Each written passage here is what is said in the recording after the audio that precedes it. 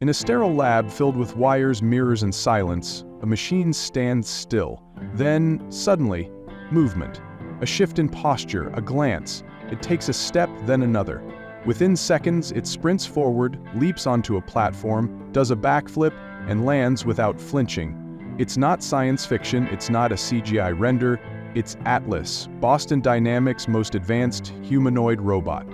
A machine once mocked for tripping over cables, now jumping between walls like a parkour athlete and dancing like it has rhythm in its code. But Atlas is far more than just a stunt performer. It's a proof of concept, a terrifyingly impressive one for what humanoid robotics is about to become. Not just mobility, not just autonomy, but embodied intelligence.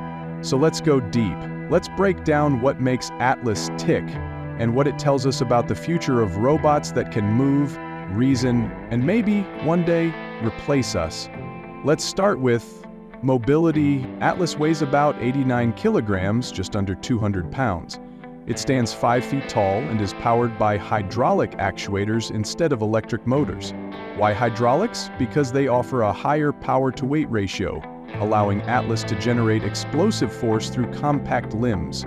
That's how it can jump, sprint, twist, and flip with human-like agility. Each joint is controlled with a proportional valve system that can vary pressure on the fly. That's what gives Atlas those organic movements, like adjusting weight mid-step or catching its balance when slipping. Combine that with force sensors, inertial measurement units, and LIDAR, and you've got a robot that doesn't just walk, it feels its steps. Now, here's the important part. Atlas doesn't follow a script. It uses a real-time motion planner. That means it perceives the world, decides where to move, and calculates how to get there in milliseconds. It's performing dynamic locomotion in unpredictable environments, slippery floors, uneven terrain, tight spaces. Every step is a calculated risk. This isn't just AI. It's a full-mech integration of control theory, feedback loops, 3D mapping, pose estimation, and trajectory prediction. Atlas isn't remote-controlled, it's autonomous, and it adapts faster than any machine of its kind. Now let's talk vision. Atlas uses stereo cameras and LIDAR sensors mounted in its head to build a point-cloud representation of its environment. This visual data is processed into a voxel-based 3D map of the surroundings. With that, Atlas runs a SLAM, simultaneous localization and mapping, algorithm to figure out where it is, how it's oriented, and where it needs to go. It's the same tech behind self-driving cars, but optimized for human-scale motion. Atlas is constantly running real-time pathfinding, object detection, and terrain evaluation. When it jumps onto a platform, it's not guessing, it's computing arc, velocity, angle of attack, and required force, all in a feedback loop 20+ times per second. The software driving this is Boston Dynamics' proprietary robot operating system, deeply integrated with C++ and ROS-based libraries. It coordinates limb movement, adjusts for latency, predicts future positions, and keeps the entire robot stable, even during intense actions like flips or obstacle jumps. But what truly separates Atlas from other robots is its fluidity. It doesn't look like it's moving in steps, it looks like it's reacting.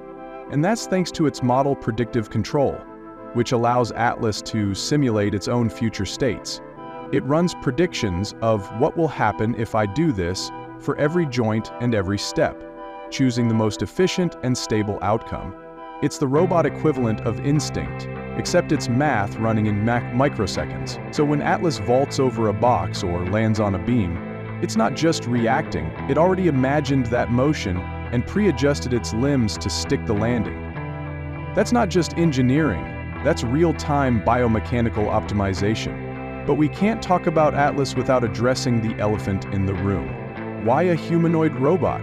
Why 2 legs, 2 arms, and a head when wheels and claws are more efficient? The answer is simple.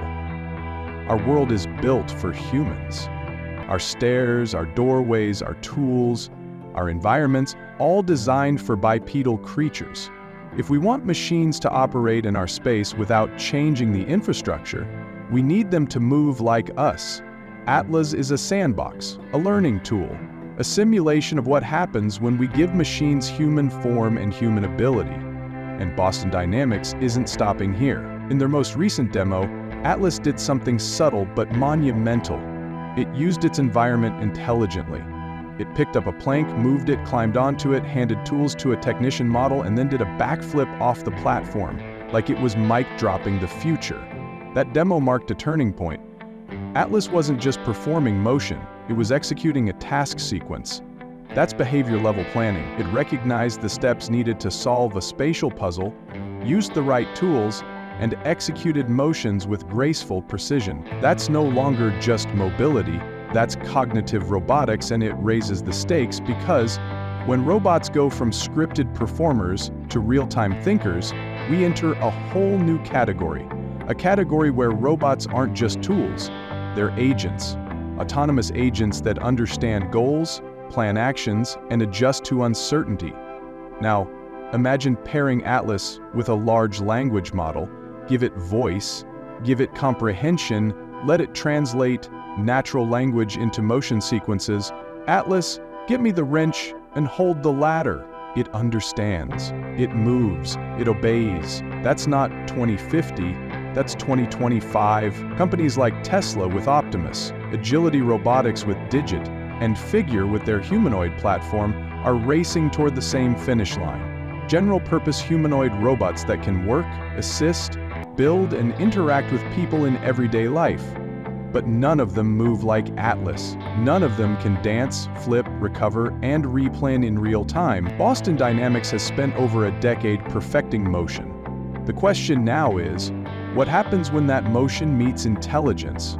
Because the real revolution isn't a robot that can do parkour, it's a robot that can make decisions, learn from failure, and work side by side with humans in real-world jobs, safely, precisely, and tirelessly. Atlas is still in the research phase. It's not for sale. It's not on the market, but make no mistake, it's a glimpse into a future where machines walk among us, not just on wheels or drones, but step by step. So next time you see a viral video of Atlas doing a backflip or throwing a tool bag, don't just be impressed, be aware.